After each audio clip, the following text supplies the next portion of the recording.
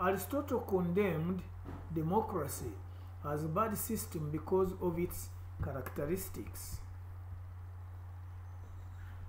What the church should do when there is dictatorship: prayers, call upon intentional assistance, carry out peaceful demonstrations to remove a dictator, could offer good governance to weaken the dictator, can also publish articles or literature.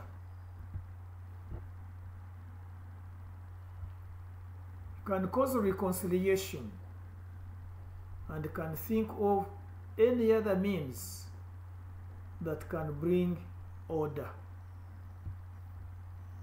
The church and politics. The one who rules has a lot of impact on the moral behavior of citizens.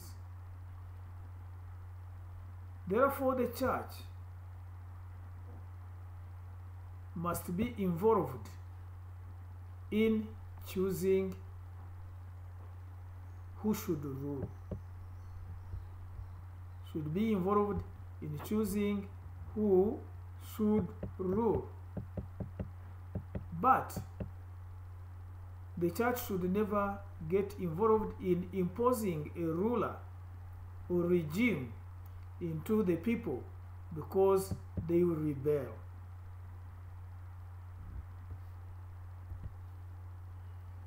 But the church should never get involved. That's what I was saying. Or they will rebel.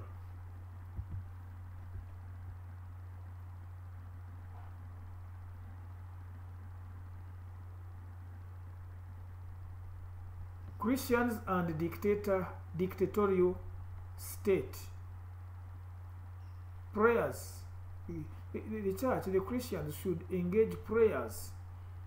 Prayers of change, prayers of peace, prayers for reconciliation. Church should be portraying exemplary leadership. The church has leaders. If the leaders themselves are dictators, they can then not turn around and point a finger on the government or the political leaders. So it must have an exemplary leadership. Church should also participate in elections. There are many ways of participating in elections. We have monitoring and election, e.g. Joint Christian Council has been fronting some people to participate in elections, civic education. They would also be observers, and they would sometimes give advice, then stand to be voted in office.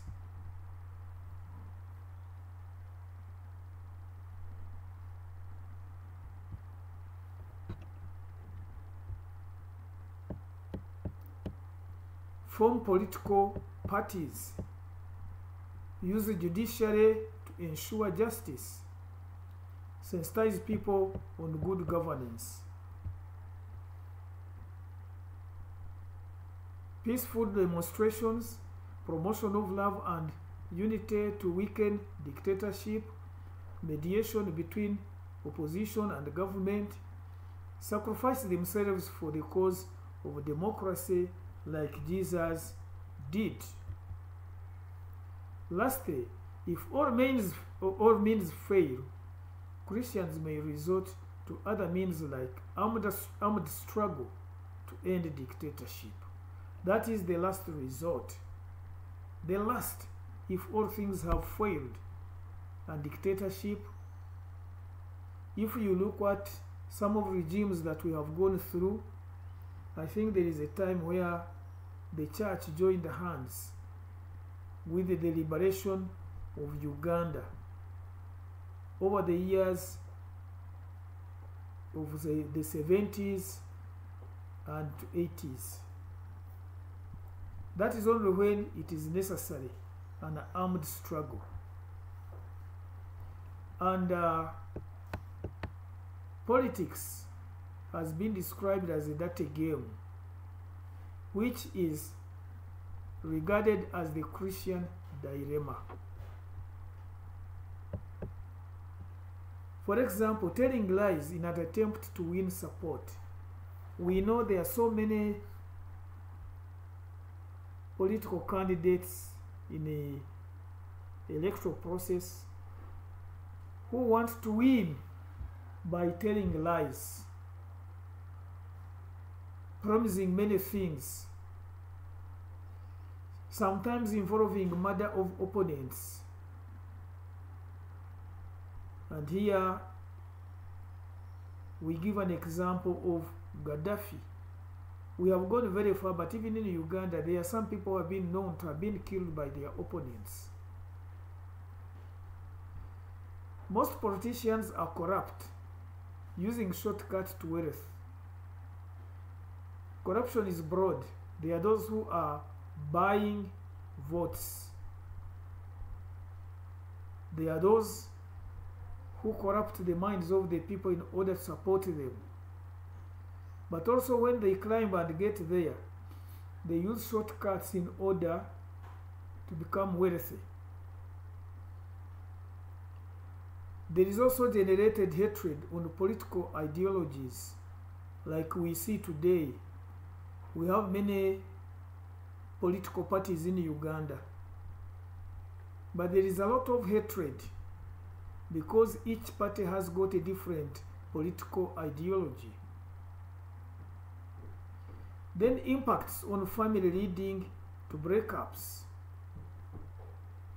I remember of a certain family where the husband was supporting a different party and the wife was supporting another. They would always be joking casual at home how each one's candidate would win.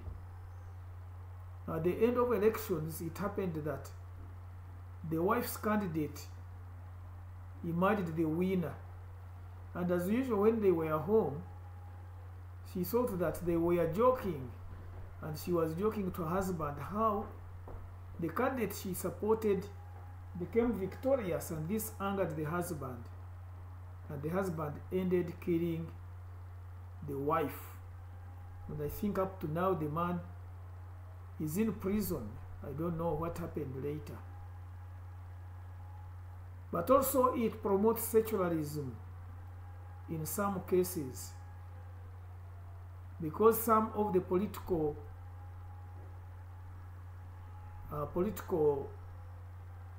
supporters, or those who are behind certain political ideologies, tend to sideline religious ideas, and they tend not to listen to the truth that is being preached against politics. So they would rather decide to remain secular than becoming religious.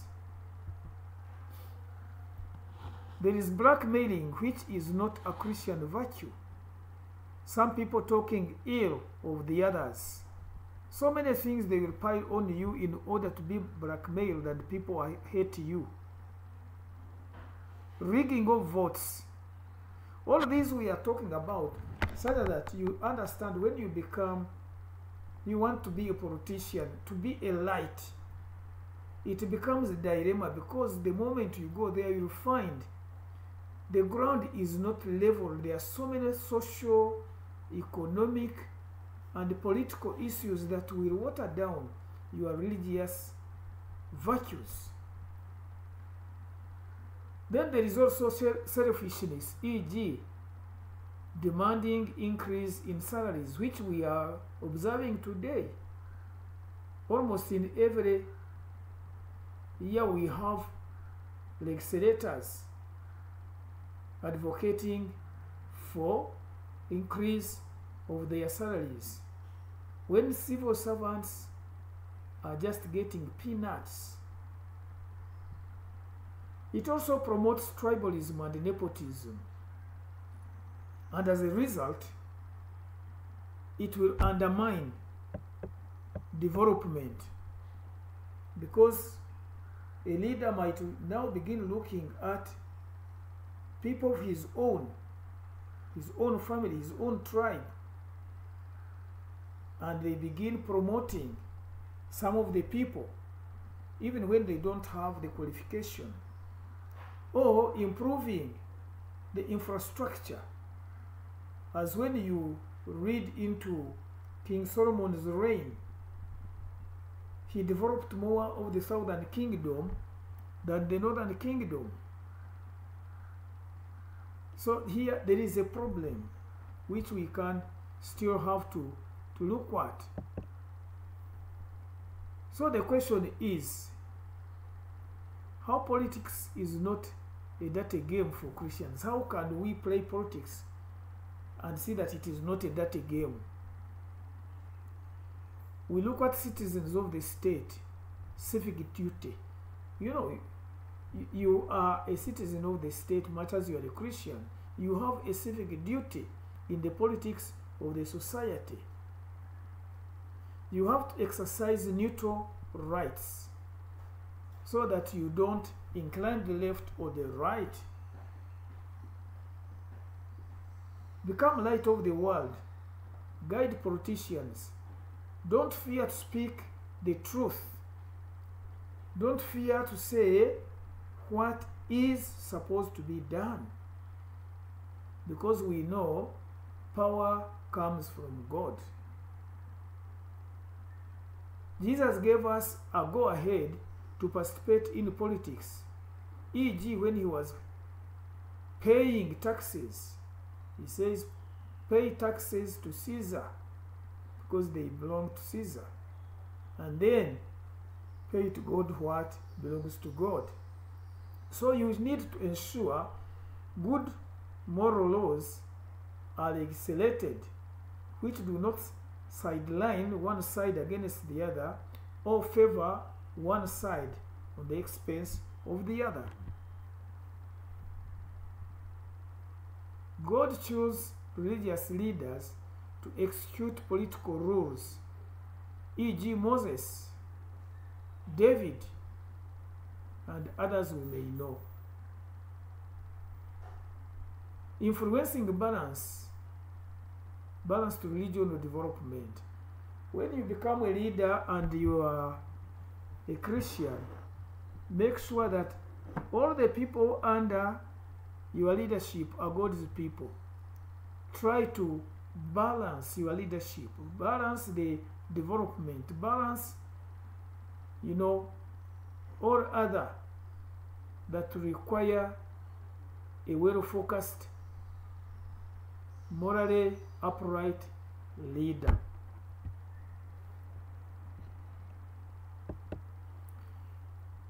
How the church has fallen short of its expectations. In other words, the church, as we said, it is light and salt. It has expectations. Jesus has said that the believers, the members of the church, are not supposed to be of this world much as they are in the world.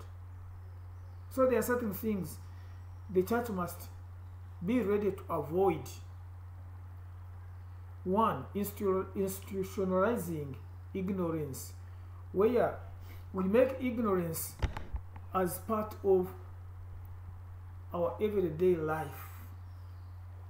We appreciate it. We work by it, go by it. We don't mind whether people know the truth or not. It becomes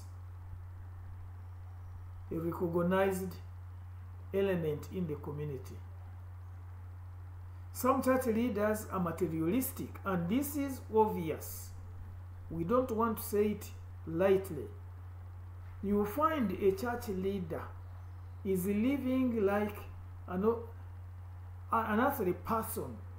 They have built mansions. They drive cars. They have fleet of cars parked at their homes. They are running businesses. They are living luxurious lives. When members of their churches are going hungry, They have even been participating, known to have participated in land grabbing. They have even grabbed spouses of their church members. They have become materialistic. Some church members, which may not be around here, but you might have heard, they have their own jet planes. You can imagine. Jesus walked on foot. He had no bicycle. He had no mule. He had no horse. You remember he borrowed a horse when he was entering Jerusalem. So some church leaders are corrupt in that perspective. They are corrupt. Abandoning spiritual roles and taking up politics. The role of a church leader is supposed to take the gospel of salvation to the people. And I told you one time that if you go to a church that does not preach the gospel of salvation, but instead is preaching, sowing the seed, tithing, and whatever, be careful you leave that church. The church of Christ is not after wealth, after money. Even if money might be necessary, it is not the primary role of the church. Tribalism and nepotism. These days, you find that leaders of the church recruit their own people into ministry. Some of them have been known to solicit for money in order to recruit.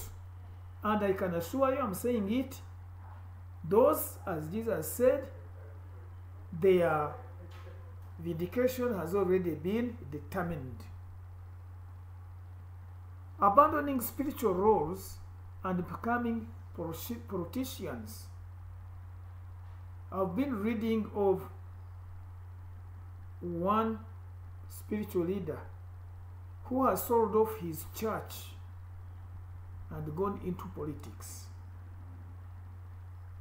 And this is very, very annoying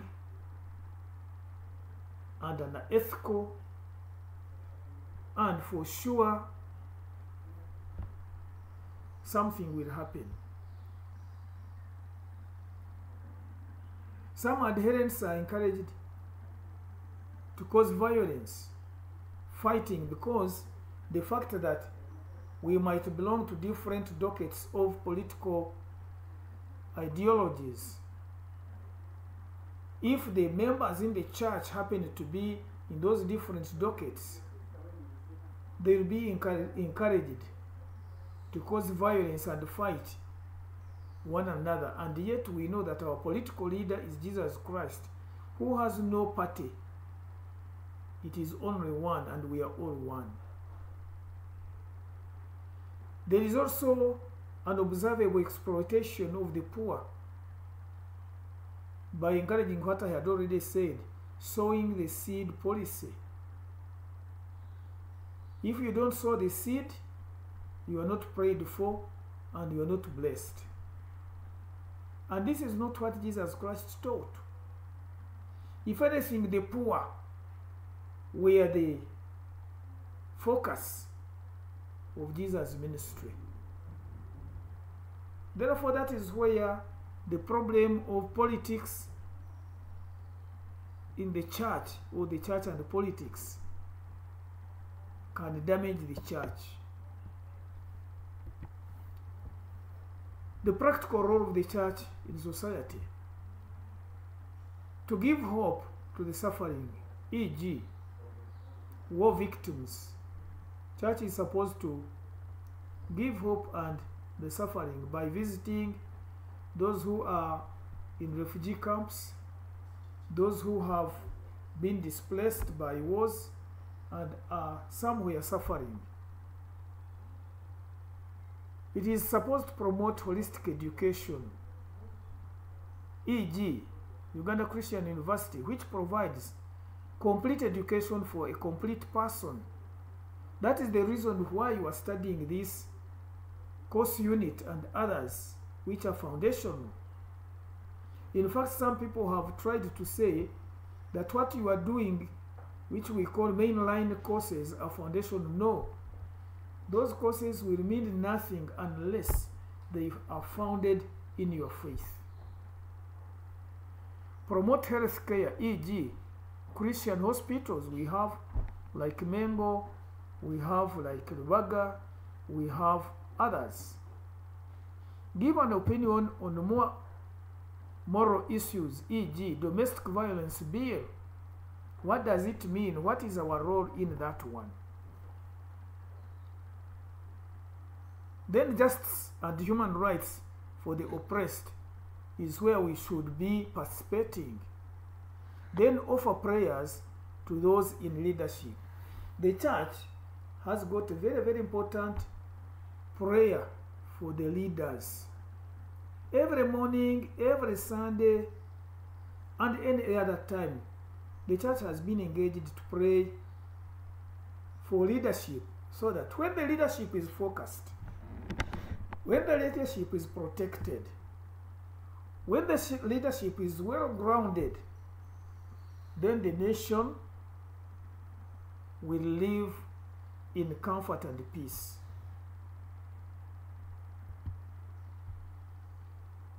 Encourage dialogue between warring parties. We know what was happening in the northern Uganda conflict. We know what is happening today among the parties, NRM, NUP, FDC, DP, UPC, all those.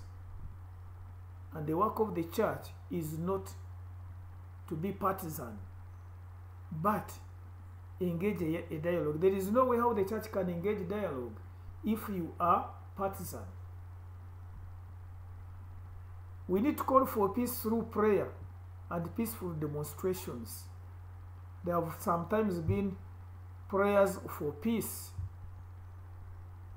Although less of the ground is where the church participates in peaceful demonstrations. Either there is fear or there is something we may call, I may call it,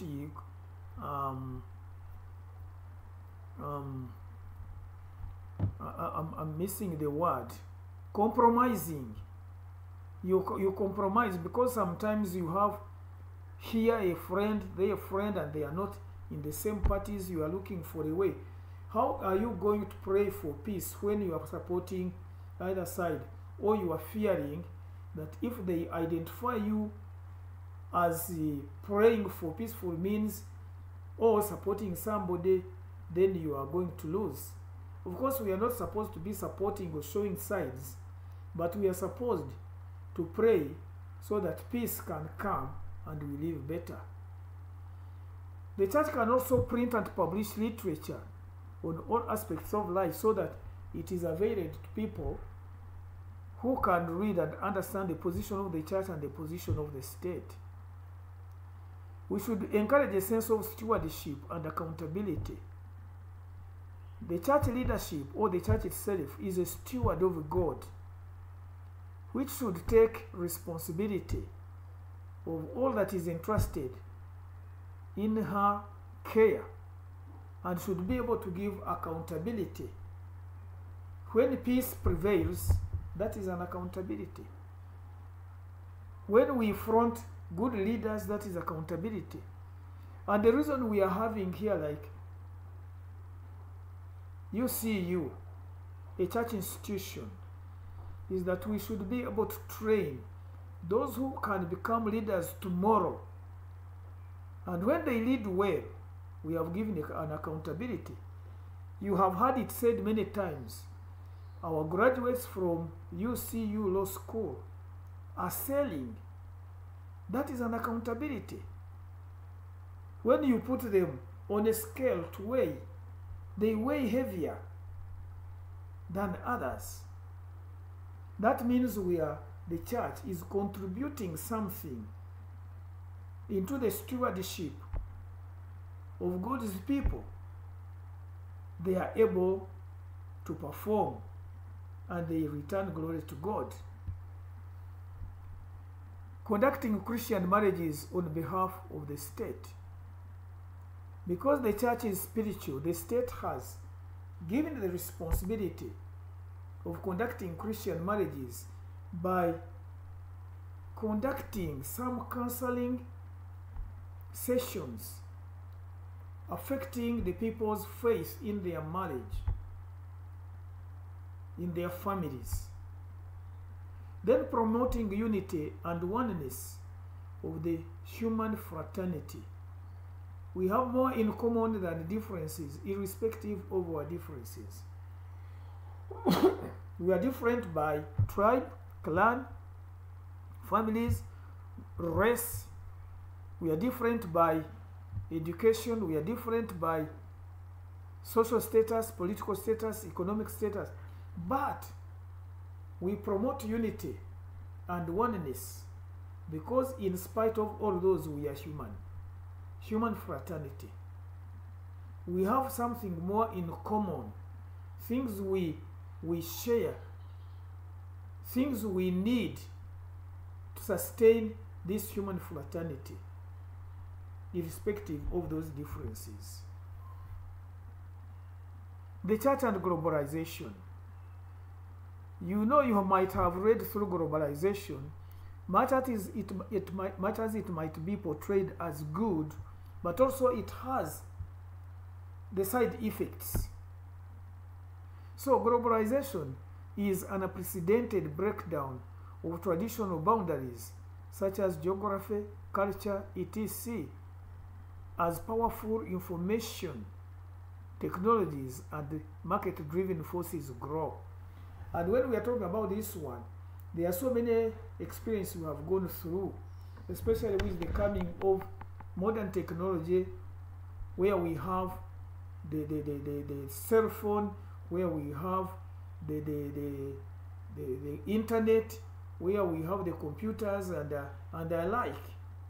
It has reduced the broad geographical area into what we call a village, a global village. When you want to communicate now or see somebody in the northern hemisphere, it doesn't take long. Just tap the button, things will come, you'll talk, you'll see what is around them. What used to be far off is no longer far away. There is nothing secret inside the walls of your house. As long as you put their gadgets, everything will be spilled out. So, globalization has broken down our traditional boundaries, where some of the traditions have been known and cherished to be good, has been watered down by globalization. There are these technologies which have advanced market-driven forces, and the market has broadened, it has become wide. But what is on the market? Today we know with the cell phone, pornography has been marketed. And pornography is one of the things that are affecting the morals of the people. So, the family, which is part of the church under globalization, is in danger, is being threatened or wiped out. However, there are some advantages of globalization, as we would say, where we have demand for human rights, but that one also goes with a number of question marks. Because when we say human rights, there are those which we have seen of recent, where people say it is their rights when they are really driven towards wrong behaviors like homosexuality, bestiality, and others. The gender issue. But we know in some cases it is trying to protect the human people. Then sharing technology like Visa cards and information, Facebook, Twitter, etc. So when we are sharing in technology, like I said, we come to understand what is happening in the other side of the continent or the other side of the village. Then the idea of visas helping you to cross borders and go to another country, and you learn certain things that can positively come and help you to improve your life. We live by sharing knowledge. Democracy, where we say we are awakening revolutions, and this we can look at the Libya, Syria, now what is happening in Israel and Russia. All these we need to understand and learn from these revolutions, the good and the bad, and how they can help us. And we already talked about democracy is not the good way of leadership as compared to republic. There is a trade through common currency, e.g. the dollar, the euro, etc. Although the poor nations will always be undermined, but the common market with the common currencies, or open market with the exchange of the dollar and the euro, has helped business to go through. Common security, common environmental policies, all these are some of the things that we need to look at as affecting the church, either for good or for bad, but we are looking at the good side of it. However, we need to come out with a critique of globalization, because we may say it is good, we can interact, we can hear, but we have to critique all those things that we say they are good. I have already talked about this issue of demand for human rights. There are those who are demanding human rights in a negative way. So here there is what we call demand for democracy, which opens elections. They say if we have to be democratically governed, we need to bring the democratic ideologies. And yet we have already seen the bad side of democracy. It has tendency for selfishness. Then transparency in business practices, accountability of human rights. So if we are talking about this, how do we critique them? How relevant are they? How moral are they? This brings out to the International Court of Justice or International Criminal Court. Homosexuality and foreign donations. Active involvement in the battle against HIV and AIDS. And when we are talking about HIV and AIDS, it brings in COVID and others. And you know the genesis of these diseases. They are not natural diseases. It is a global issue that has been brought about by science and technology with an intention of reducing population, world population, so that a few can exploit the remaining part of the world. Urbanization issues have brought issues of privatization, but with urbanization, you know, urbanization has displaced people. Urbanization is part of globalization. It is part of industrialization. So there are so many things that, much as they are good, but also they are affecting people, affecting the well-being of the people, denying the people to live, denying or giving the privileged people sit upon the underprivileged, and taking a big percentage of the world economy into their hands. We have the legal and economic structures We talked about capitalism the other day. Capitalism is against socialism and communism. Capitalism advances the idea of individualism. And individualism, according to the church, is not acceptable because it disintegrates the idea of communal life. The education of computer and IT, strengthening family cohesion, has brought family planning. What is the purpose of family planning? If we talked about education of computer and IT, which is also brought down into the issue of family planning, family health, and so on. What is this education offering? Is it bringing a universal kind of what we would call universal freedom, individual freedom? What is it bringing? So when we are making a critique, we need to know what is good and what is bad within the system.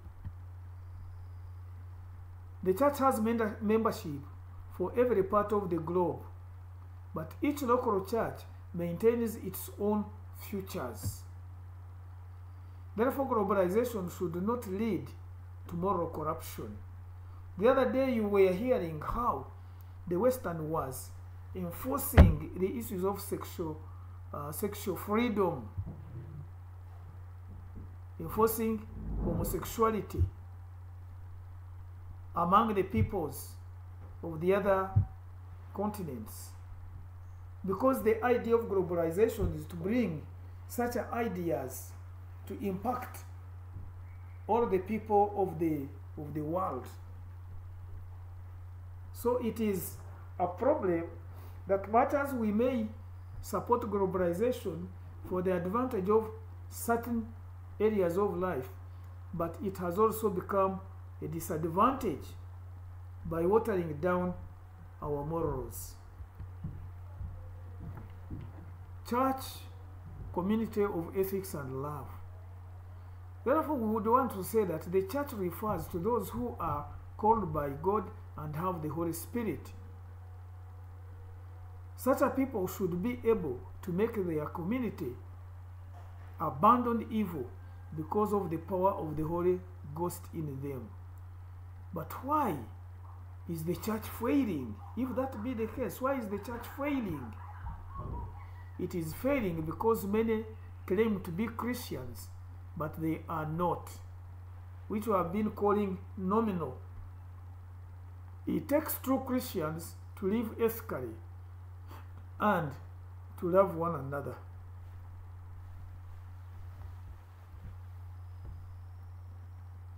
Persecution of the church. Christians should be ready to suffer for their faith, because the Bible teaches if we are to reign with him, then we must suffer with him. So in this world, there is always suffering for a Christian, but we must be patient and endure hardship. But there is a difference between suffering for your wrongdoing and suffering for the gospel. Those should be different.